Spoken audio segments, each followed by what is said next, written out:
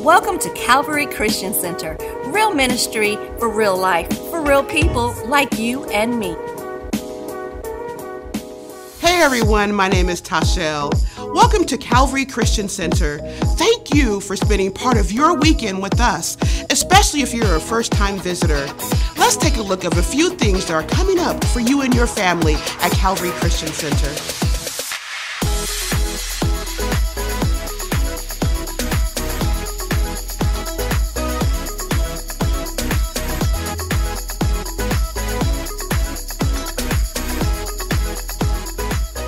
Mark your calendars. Our pastor, staff, choir, and congregation will be joining our family at Mount Zion Baptist Church on Sunday, September 17th at the 10 a.m. service.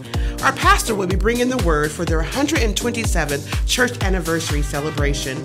We will not have life groups or our 10 a.m. service here at Calvary, but we will have our 7:30 a.m. service.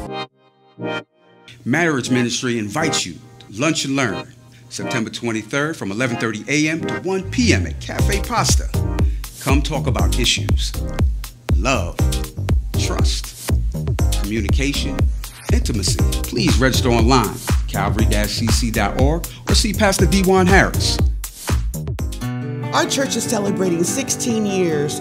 That's 16 years of fellowship, ministry, growing together in Christ. 16 years of real life. Holy Convocation will be held September 27th through October the 1st. We have some exciting things in store. We're kicking it off with our noonday service and lunch. We have some anointed pastors blessing us nightly. We'll also have our guest speaker at both our morning services on Sunday. Immediately following, we will serve lunch to get prepared for our 2 p.m. service. So come on out and join us as Calvary is celebrating 16 years.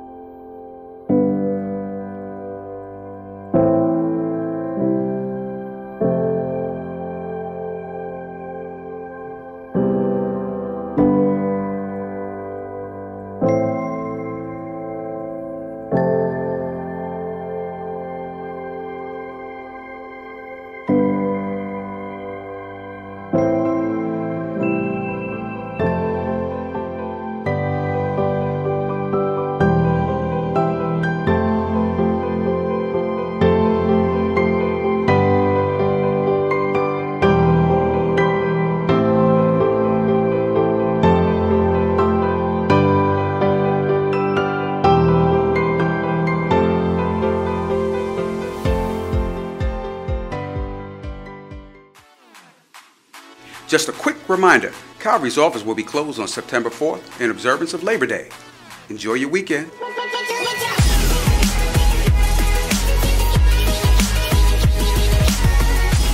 Hey, I'm Pastor Gray.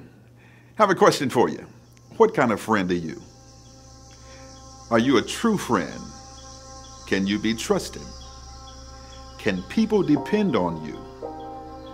When others are going through, are you there for them?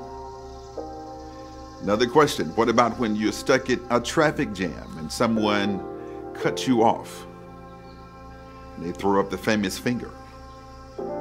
What is your reaction? Are you still friendly? Or you get just as angry as they do?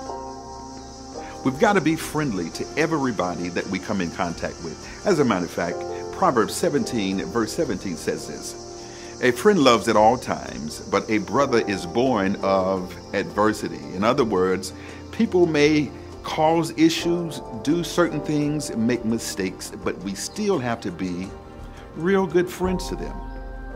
I've experienced some things in my life. People say they were my friend, find out that they were doing things behind my back I didn't know. But I had to still be friendly to them anyway, because that's who God is to us. He's the best friend that you can ever have. He sticks closer than a brother.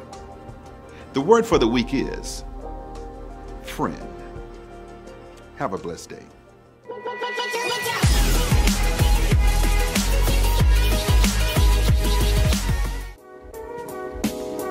This concludes this week's highlights. Please welcome our pastor, Vince Harrison.